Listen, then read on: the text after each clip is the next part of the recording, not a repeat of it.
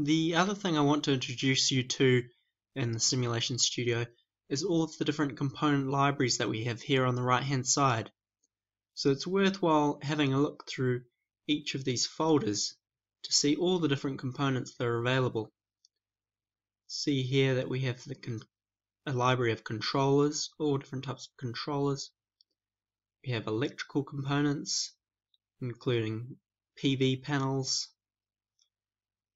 We have ground coupling library. We have a huge range of HVAC appliances, hydronics components such as pipes and pumps, ducts and fans. Then we have loads and structures, including the multi-zone building model. We have output components such as the plotters, printers, simulation summaries.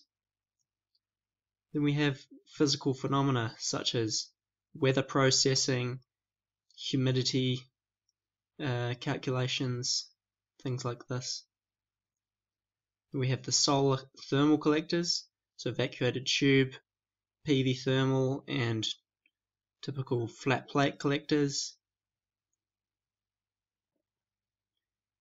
We have thermal storage library including tanks, thermal hot water tanks, and utility such as integrators, forcing functions, and so on.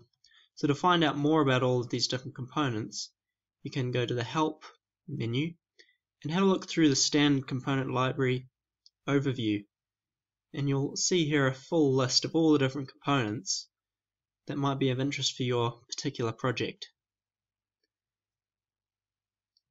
For example, if we're interested in the multi-zone building, this document will give you a short description of each model and where to find out more about it. And then to look into even more detail about these components, go to the Component Mathematical Reference.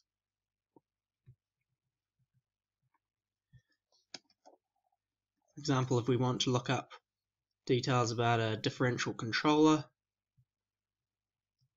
we can see all of the parameter and input details here and exactly how this component functions. So have a look through these documents and see which components might be useful for your project. You'll notice that in my version of TRNSYS I have a lot of these test libraries, and these are the test extension libraries that can be purchased. Additionally, there are 14 different libraries, and the documentation for these can be found on the TRNSYS website. So go and have a look at those. These are all specialized components such as geothermal heat pump library, extra electrical components such as building integrated PV, extra HVAC components. So go have a look at those and see whether you might need some of these specialized components for your project as well.